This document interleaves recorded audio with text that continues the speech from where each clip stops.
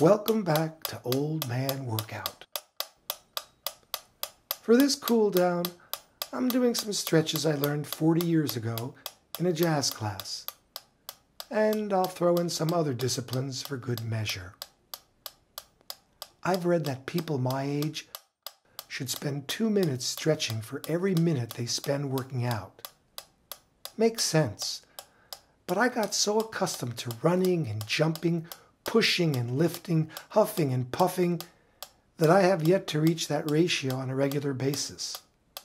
Heck, for me at 63, if I don't sweat, it just doesn't feel like a real workout.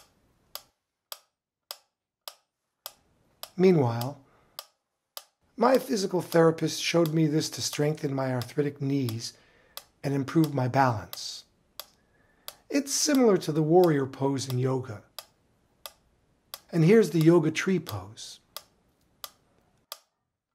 And some spine twists, also from yoga.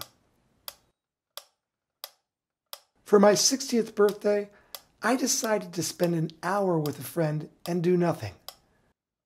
No music, no reading, no talking, just sitting. Of course, when I turned the idea into a documentary, logging countless hours to film and edit my lead-up to the event, as well as the big sit, I wound up doing the opposite of nothing. The point is that as I approach 65, I still have trouble keeping my mouth shut and my body still, which is why as I settle into this final stretch, I'm preparing for my most challenging activity of this web series. And here it comes.